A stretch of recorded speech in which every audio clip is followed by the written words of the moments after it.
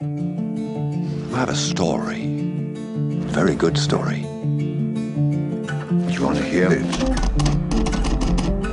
There he is, a dumb kid wondering what the future held.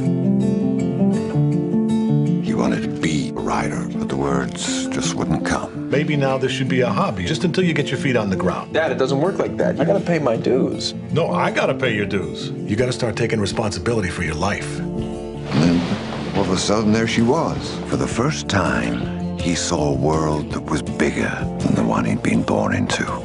Okay, I gotta finish this. Fine. We are missing out. Finished. That was his moment. No. Tell me the truth.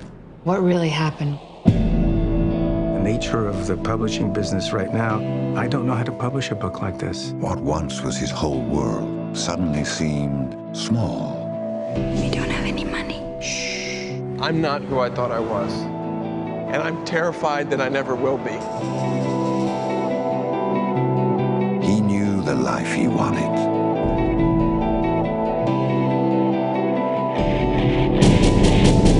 He knew what he had to do to get it.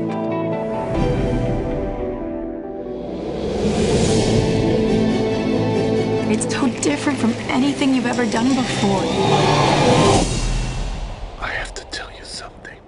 Wait, it's not over yet. This is where it really gets interesting. I can't escape this now unless you show me how. When you feel my heat, look into my eyes. It's when my demons hide. It's when my demons hide. Don't get too close. It's dark inside.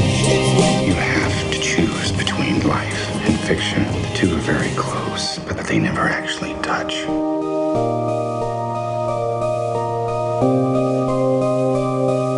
You think you can just steal man's life and expect there'll be no price to pay?